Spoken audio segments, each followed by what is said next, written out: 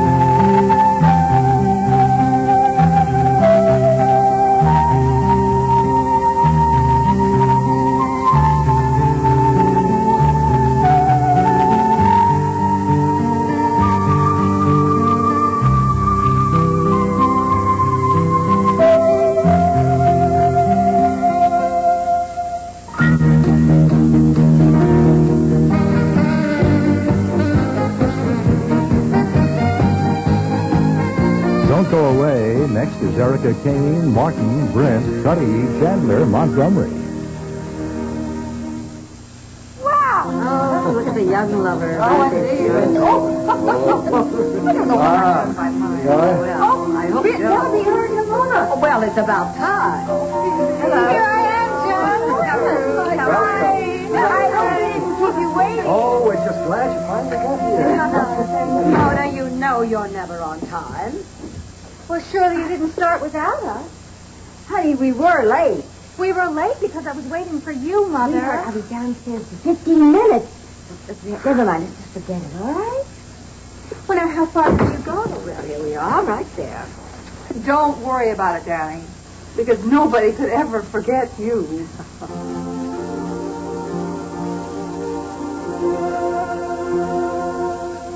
You know, I really can't blame Erica for letting her looks be so important. You know, when you look at the rest of her life, what she got? Erica, you should have called me. Oh, well, I couldn't. By the way, Chuck's coming over later. Oh. Are you here again? Erica? Yes, Erica, but not for long. I'm almost leaving. Are you going out again? Well, I don't know. We'll have to wait and see how we feel.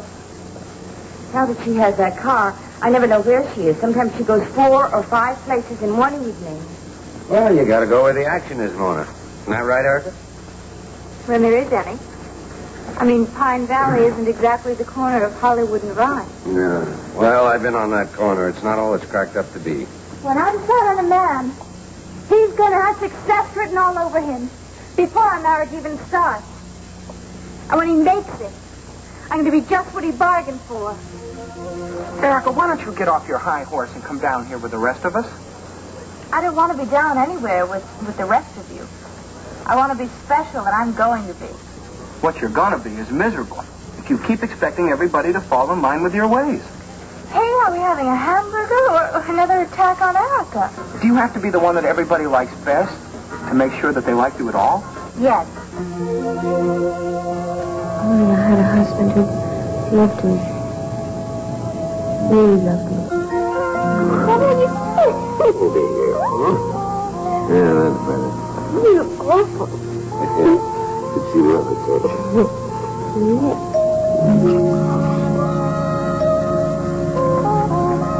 Is that the doorbell?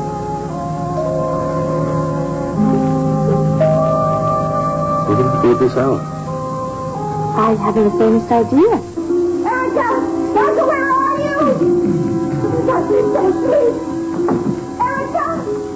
Erica!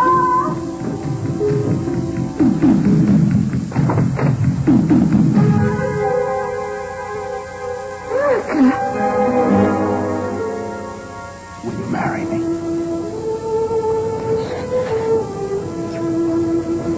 Want to marry me? Because I'm sick? No, I want to marry you because you're the most beautiful, exciting, and desirable woman I've ever known. I want to marry you, Nick. You lied to me. You told me all along you wanted to have a baby. And all the time these were stuck in the back of your drawer. I was going to go often. I really was. No, it's too late. Because I don't care if you choke on these pills. Don't say that. I told you after your disco deceit that if you lied to me one more time, that would be the end of our marriage. But I didn't lie to you. You lied to me every time you took one of those pills. It's really getting embarrassing. What is? Somebody really should tell you. Tell me what? You're getting hard of hearing. Well, I guess you're right. I have been foolish.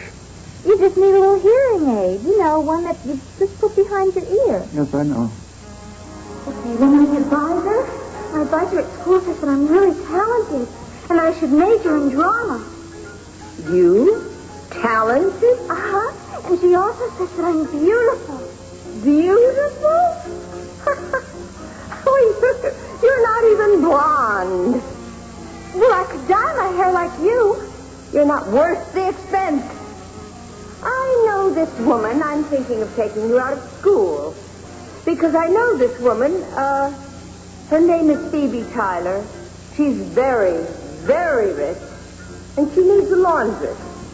It's a perfect job for a plain Jane like you. This is preposterous. What's wrong? Well, this is ridiculous, Erica. I mean, none of this stuff was in your book, and it certainly doesn't belong on any screen. Well, I think it's right on target. I wrote it myself. You what? Yes, I did. It's a scene from the screenplay. I rewrote it to make it more realistic. Well, there's nothing real about it. Well, that's just because you're not a good actress. But once somebody good is doing the lines, then it's going to be wonderful. I warn you, Erica. If any of this appears on the screen, I'll sue you. Mother, Judith Anderson is considering playing the part. Of course, she'll have to wear a blonde wig. You know, I suggest that you stick to acting and stop trying to rewrite history.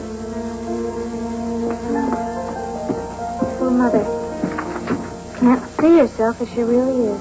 I hope you didn't risk your life unnecessarily. Well, Mother, I had to take chances. I was the only one who had the gumption to try to escape.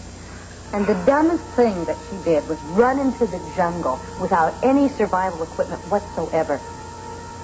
I even fought off a rape attempt, Mother, rape.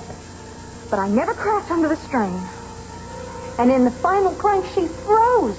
I'm there. One of the hijackers was trying to kill me. I had to yell to her to pick something up. I finally found out that Brooke would have offered her body to save herself.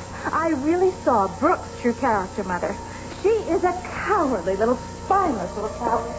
It's a miracle that Erica came out of this with her life. I tell you, I wanted to strangle her. Oh, my goodness.